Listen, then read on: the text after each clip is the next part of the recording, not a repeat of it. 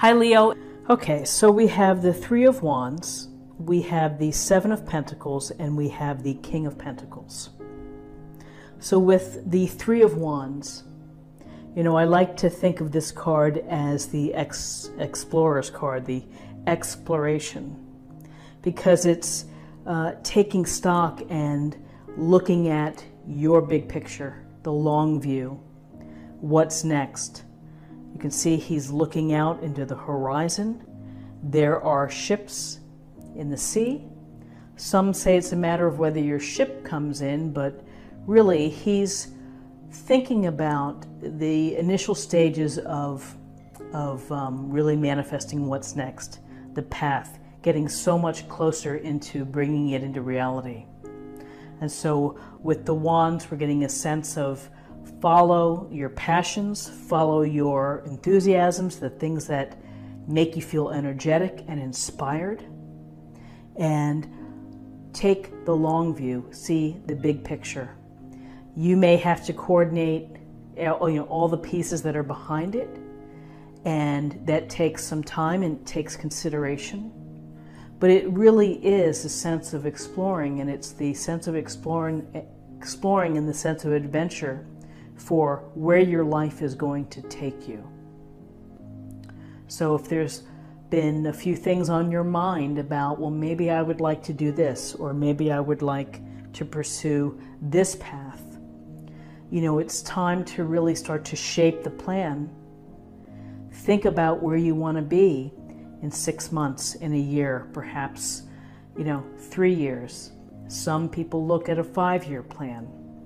And that's really what the Three of Wands is giving to us. It's the idea of looking at the long view and how best is it going to fulfill your needs when it comes to feeling passionate and fulfilled from work, from relationships, whatever it may be.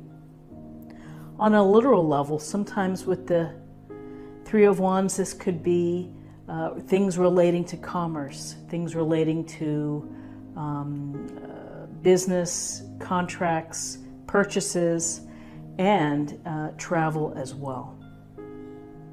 So then we have the Seven of Pentacles, and here the man is taking a break from tending to the pentacle bush. And you know, he's doing pretty well. He has 7 pentacles here, and he's kind of looking at them wistfully. So there's a thinking here that sometimes when we're putting our all into projects, that maybe it's not such a bad idea to take a step back and to think about our effort, our result, how's the progress, how are we tracking? And if it's not proceeding as you hope it is, then you can make a few tweaks and you can modify it to get it back into the place you want to go.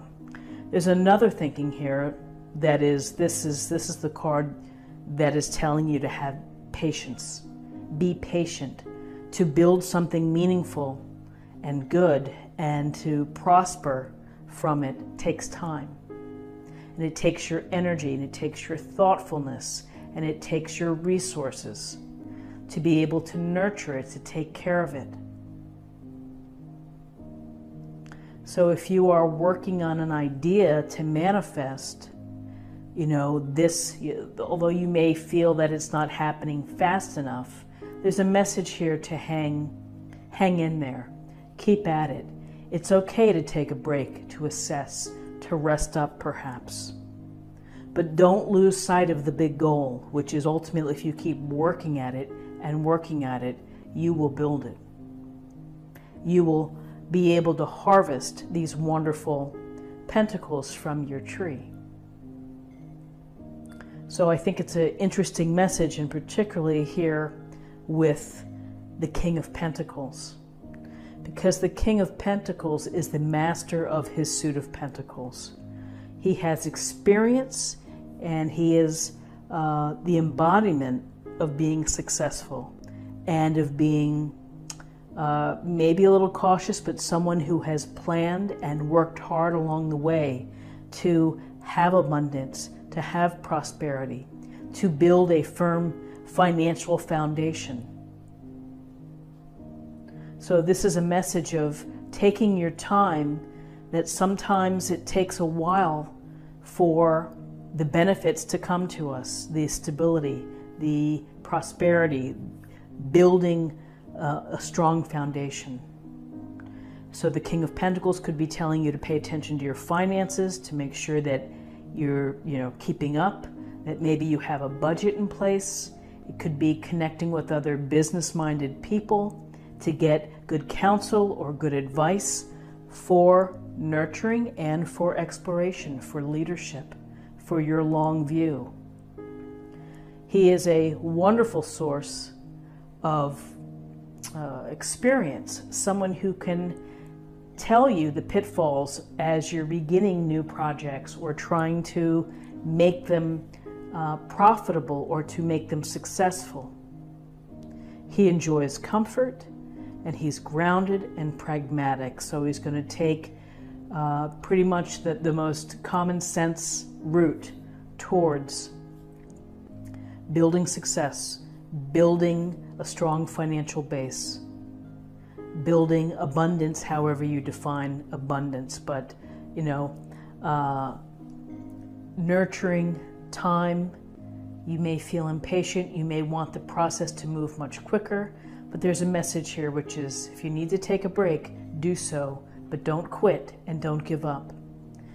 Your big picture relies on it.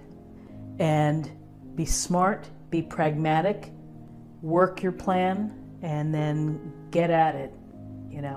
It takes effort and strong thinking in order to capture your dreams, to reach your dreams, to make accomplishments. So an interesting spread for Friday. Very grounded with the Pentacles, but very much, again, to bring the future into a reality. It takes some behind the scenes energy, effort, and thinking. So let's take a look at the numbers. We have 3 and 7 is 10 and 11. So here we have the master number again, the master number 11, which is about service, it's about wisdom, it's about generosity and being kind. And so again, you can be of service in so many different ways, not just limited to writing a check or making a donation, but of giving your time, giving your support to someone else. Creates a beautiful ripple effect throughout the world when we focus on helping others. And then finally, I'm going to choose an oracle card, and we'll get a little more information for the day.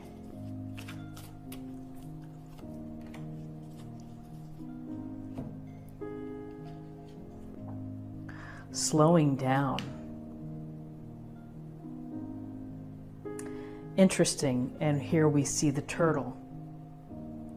So we know that the turtle is moving at his own pace, and ultimately the turtle is going to get to his destination. So the slowing down, I think, is quite interesting, because I would view the King of Pentacles as someone who is very measured and someone who isn't going to rush and do a rush job. It's someone who's going to take their time, look at the big picture, look for the end result, try to do their best possible job. So slowing down is work at your pace.